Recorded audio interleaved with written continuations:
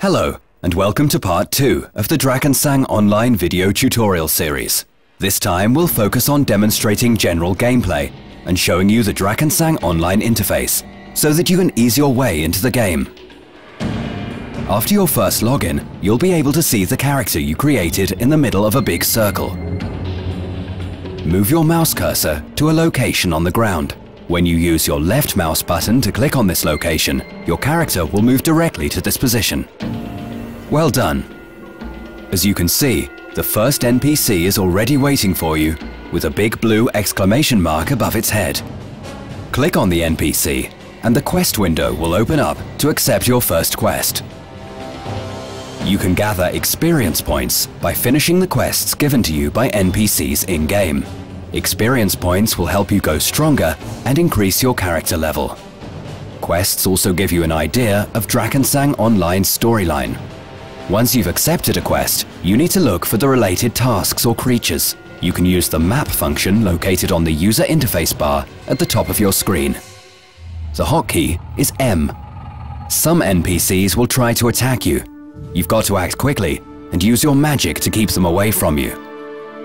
You can also attack an enemy by clicking the left mouse button while the mouse is over the attackable creature. After a creature has died, you'll be able to gather the experience points needed to reach your next level. Your health and mana pool will increase when you level up. And at certain times you can upgrade or learn more powerful skills. Here come a few more attacks. Try to kill them before they reach you. If you're fast enough, you won't suffer any damage. As a mage, you have a health bar and a mana bar. Mana is required for using your attack skills, and your health keeps you alive. If your mana is empty, then you won't be able to attack with your powerful spells as a mage. If your health is low or even empty, well, then you die.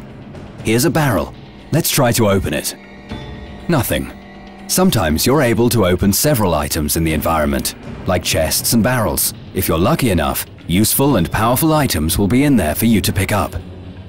You can check the user interface bar at the top of your window to open your inventory. The hotkey is I. Here you can see the equipment that you're currently using, as well as your backpack. After you picked up loot from creatures, these items will show up here. Your current copper, silver, gold and andamant amounts can be found at the top left corner of your window. It's good to keep that in mind. But now let's try to finish our first quest.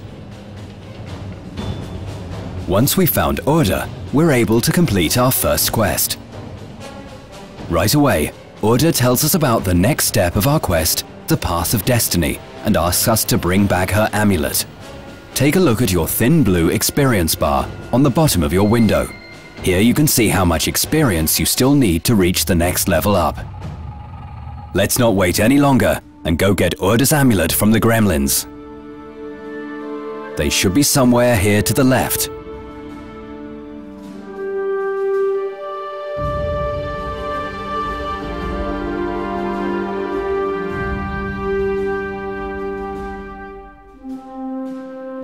Nice, here's another barrel.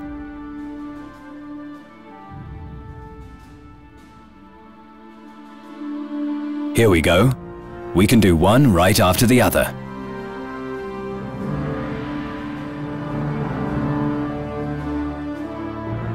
Unique creatures are a bit harder to finish off, but they also contain more interesting loot and sometimes quest items like Order's amulet. Now we've got all the necessary quest items. But don't forget the crate here. Time to go back to Order and return her amulet.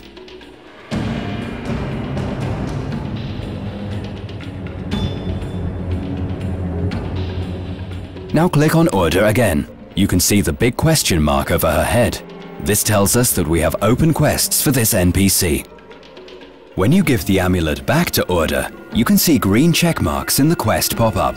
You can see right away if all the necessary tasks have been completed in order to finish the quest. Here's a nice feature. You can use your mouse wheel to zoom in to see your character or other stuff in more detail.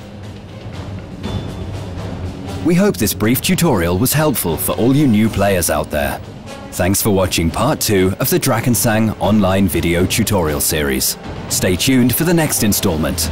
See you in game.